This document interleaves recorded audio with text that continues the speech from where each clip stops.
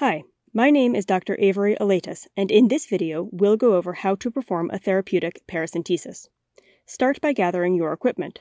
You'll need an ultrasound to identify an appropriate fluid pocket, a paracentesis catheter kit, supplies to send fluid to the lab, and lidocaine if it isn't included in your kit. We will use a series of ordinary suction canisters to collect a large volume of fluid.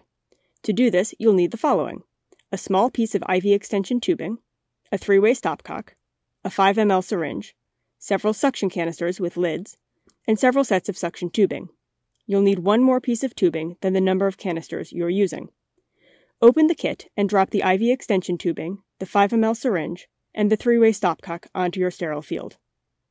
To connect the suction canisters, place the lids on the canisters and close off the large middle port and the smaller middle port labeled vacuum here. Using the tubing, connect the canisters in series, connecting the final one to the suction regulator on the head wall. Connect one end of the final piece of tubing to the first canister. This will be connected to the catheter in the patient's abdomen later.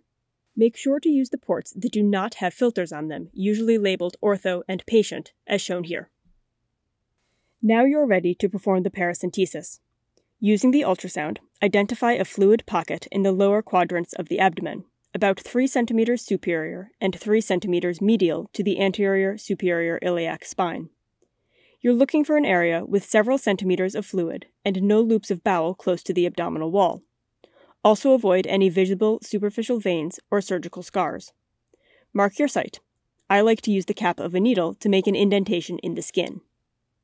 If your paracentesis kit does not contain lidocaine, prep and anesthetize the skin prior to donning sterile gloves. Otherwise, we will anesthetize the skin later. Don your sterile gloves. Connect the stopcock to one end of the IV extension tubing and the 5 ml syringe to the other end. Remove the plunger from the syringe.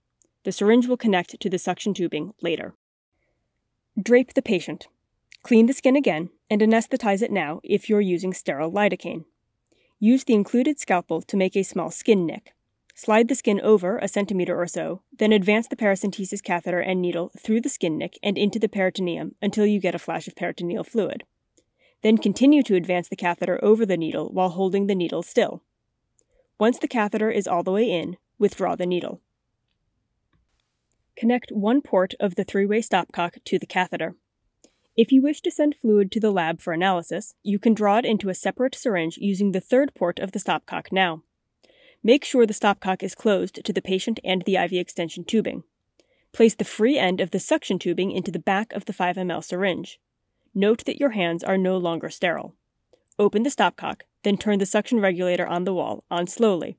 As fluid starts to flow, you can gradually increase the suction.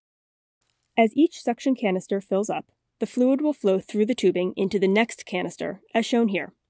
If at any time you need to pause suction, for example to add an additional canister or to remove a full one, use the 3-way stopcock to turn off to the patient or tubing, then turn off the suction at the head wall.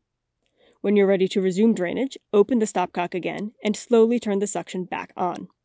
Once you have removed a satisfactory amount of fluid, close the stopcock and turn off the suction at the wall. Withdraw the paracentesis catheter from the abdomen. Place a sterile bandage, such as a square of sterile gauze and tape, over the site. Last point. When should we give albumin? Albumin is indicated when more than 4 liters of fluid are removed. In this case, the dose is 6 to 8 grams of 25% albumin per liter of fluid removed. Remember, the goal of doing this procedure in the emergency department is not necessarily to drain these patients completely dry, but rather to remove enough fluid to relieve discomfort and bridge the patient until outpatient follow-up. If relieving discomfort requires removal of more than 4 liters of fluid, don't let this deter you. Just remember to give albumin.